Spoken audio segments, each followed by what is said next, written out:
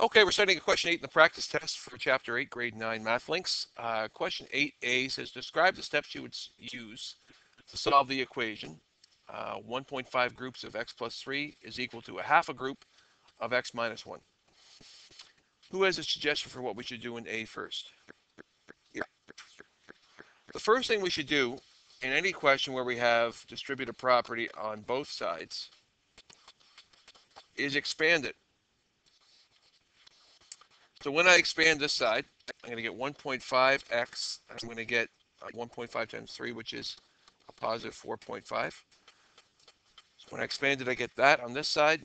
And over here, when I expand it, I'm going to get a half of x and a negative half, because anything times 1 is itself.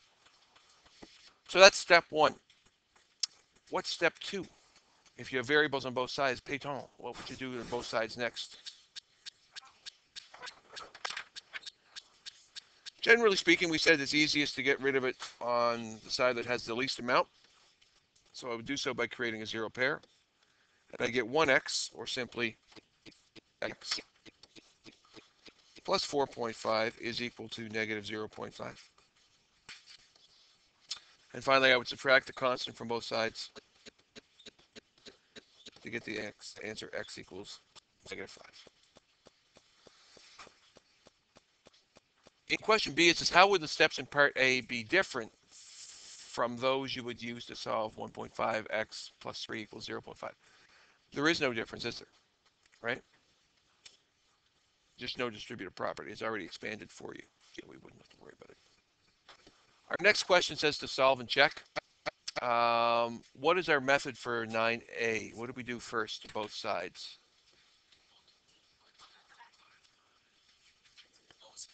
10. If we multiply both sides by the lowest common multiple the denominators share, in this case 2 and 5, if I multiply any fraction by a multiple of its denominator, I will always get a whole number, won't I? So if I take this side, a plus 1 over 2, and multiply it by 10, and take this side, 2a minus 1 over 5, and multiply it by 10, I should end up with no fractions, especially when I cross reduce. So instead of having 10 groups of a plus 1, I'm going to have 5 groups of a plus 1, which requires reverse distributive property. Give me 5a plus 5. And over here, I need to multiply both of those parts by 2. Give me 4a minus 2. Once we break it down to that, you could subtract 5a from both sides. It doesn't kill your equation, but it's easiest to subtract it from the side you have the least amount. Leave me with a plus 5 equals negative 2.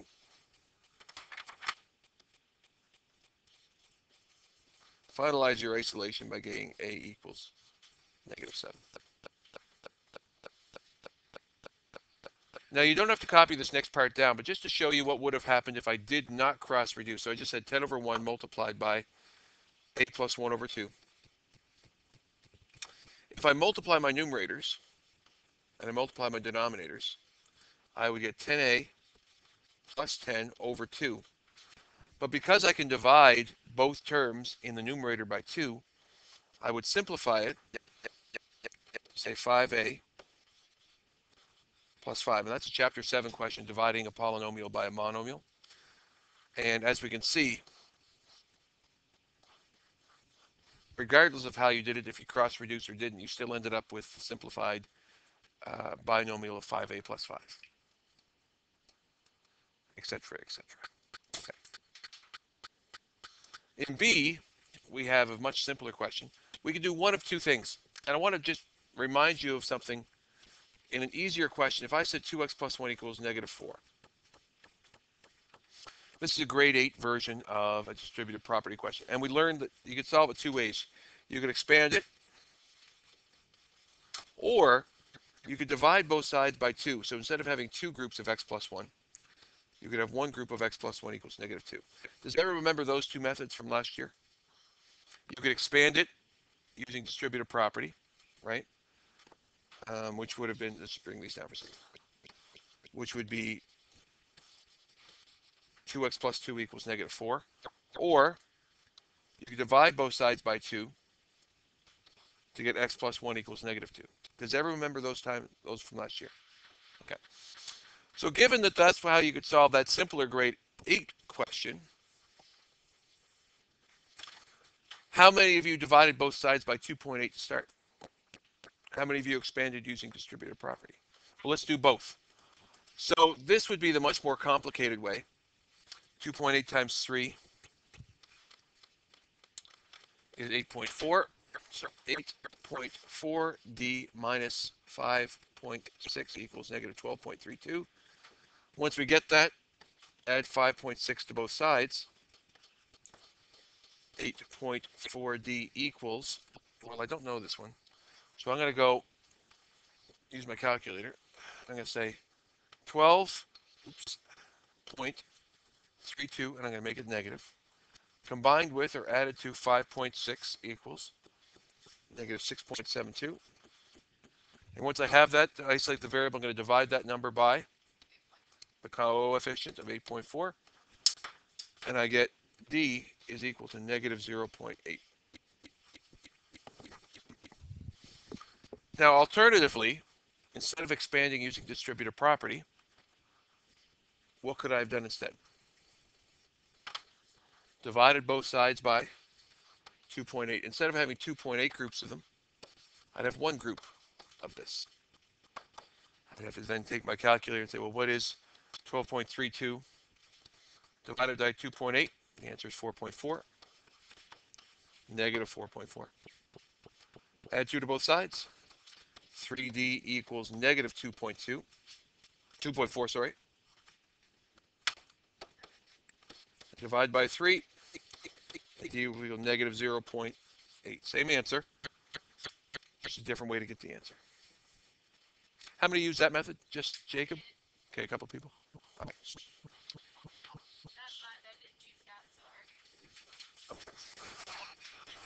So continuing on with question 10, the interesting thing is, on this side we have the least amount of variable. We have variable on both sides, and the general rule was get rid of it on the side you have the least amount.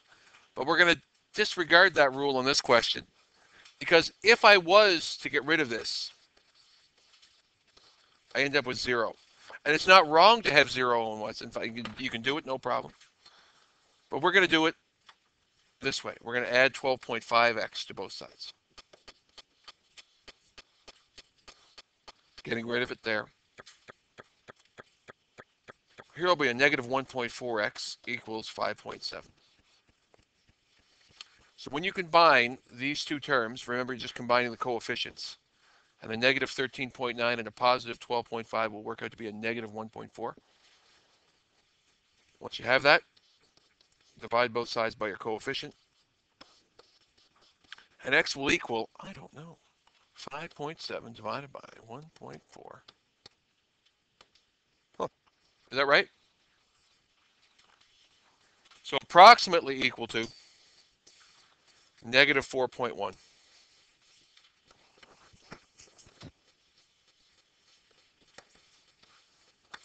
Because we're rounding our answers to the nearest tenth. In the next question, you have distributed property on both sides, so what should you probably do, Kennedy? For question B. That's right. So what we're going to do here is we're going to expand using distributive property. 1.6s plus 2.4 is equal to -3s plus 1.2. So when I expand using distributive property, that's what I get. I'm going to add 3s to both sides because I want to get rid of it on one side for sure. 4.6s plus 2.4 equals 1.2. I hate the variable s because it looks too much like a 5. Subtract 2.4, you get 4.6s equals -1.2. And divide both sides by 4.6, and s will equal 1.2 divided by 4.6 equals -. negative 0.3. It's the nearest tenth. Nearest tenth. Question 11 says precipitation is moisture that falls from the form of rain or snow. The relationship between the depth of rain, R, and the depth of snow, R, S, excuse me, the results from equal quantities of precipitation is R divided by S equals 0.1. If a storm delivers 15.5 centimeters of snow, what depth of rain would result? So start with your formula and substitute what you know. So that's going to become R over 15.5 equals 0.1. Once we have that, we're going to isolate for R by multiplying both sides by 15.5. And R will equal 1.55. So therefore, how much rain would fall? 1.55 centimeters of rain would fall. So the equivalent would be 15.5 centimeters of snow.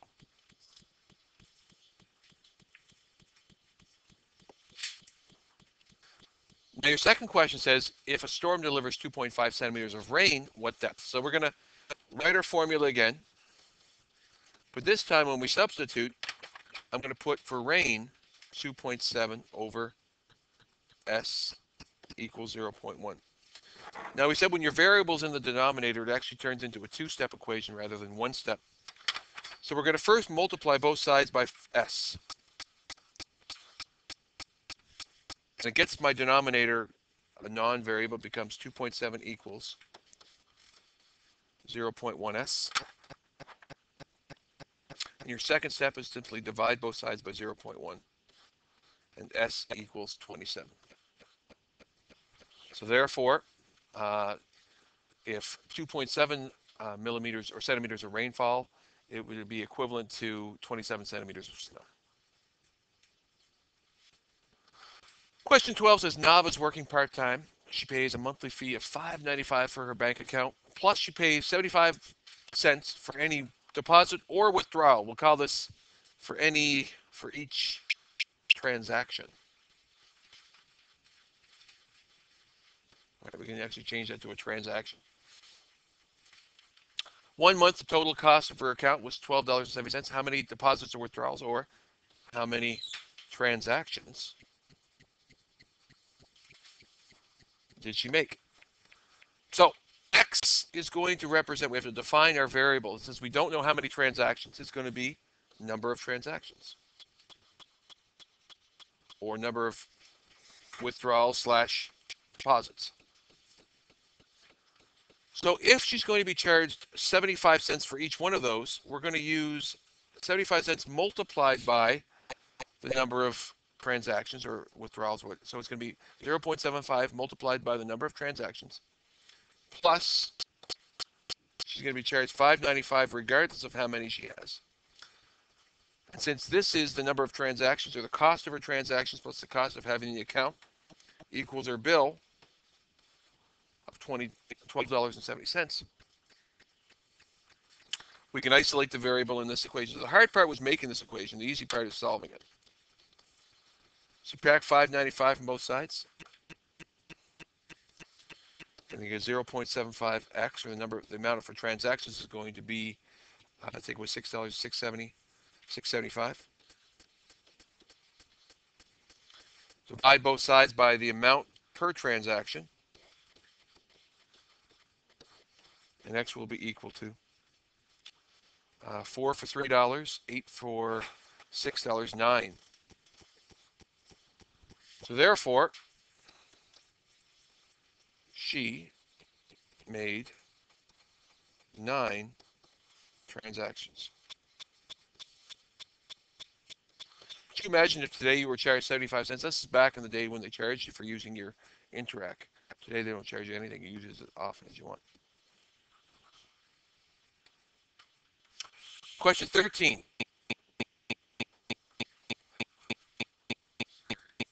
So you start off with Dana, and what'd you put?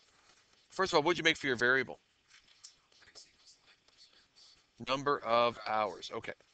Or length of service. That's good. So how would you get Dana's?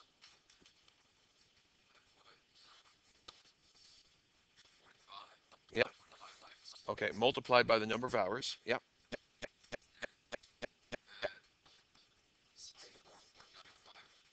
good. So Dana will charge you $45 per hour, or 45x, plus 64.95 just for showing up. And Thomas, what's Thomas is going to be? No, I've got to get Thomas. Get your mind. You got 40x plus 79.95. And the question is, when will this amount of money be equal to this amount of money? So we can set it up as an equation. 45x plus 64.95 is equal to 40x plus 79.95. We're going to subtract 40x on both sides. And 5x plus 64.95 will be equal to 79.95. Now that I have this equation, subtract my 64.95 from both sides. That means 5x equals 15. Divide by 5, and x will equal 3. So what does that x equal 3 mean? It means therefore, if both work 3 hours, they charge the same. What if it's less than 3 hours? Who do you want to hire for less than 3? Less than 3? That's a tough question. Dana's better? Good. Everyone all right with that? Question 14, the square of a regular pentagon have equal perimeter. The square and the pentagon have equal perimeters. So if I think about the perimeter, I can think of it as being this number plus this number plus this number plus this number, or 4 multiplied by the side length. That's the perimeter of this one here, right? 4, 2D plus 3.1 would be the perimeter. This one would be 5, 1.4s minus 2Ds. So since they have equal perimeters, I now have this algebraic equation where both perimeters are put on both sides, and I can isolate the variable to determine the length of D. This will be 8D plus 12.4 is equal to 5 plus 2 is 7 minus 10D. So when I first expand it using distributive property, I have this equation. My next step is to get rid of the variable on one side by creating algebraic zero pairs. 18D plus 12.4 is equal to 7. I'm going to subtract 12.4 from both sides.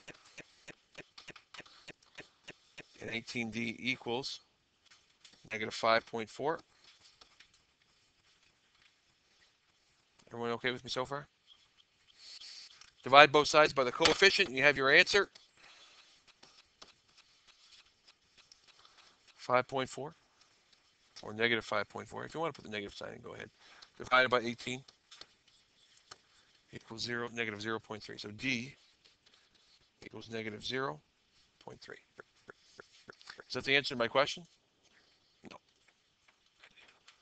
Now I have to go back. I'm not even done yet.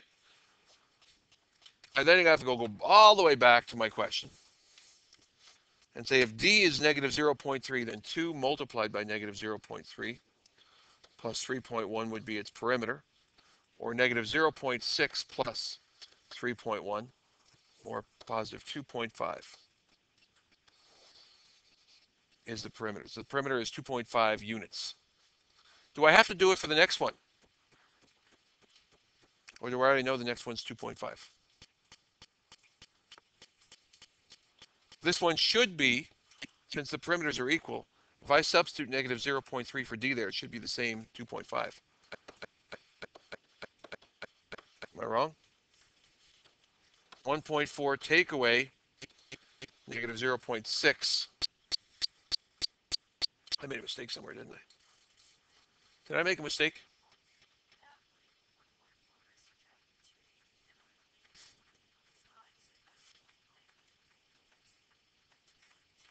Oh, you're right. 2.5, thank you, times 4. There we go. That's where my mistake was. The perimeter of that square is 10. Right, that makes sense. If I add these, keep flip change, I get 2. And since there is 2, 2, 2, 2, and 2, the perimeter of this shape would be 10 as well. Thank you, Kennedy.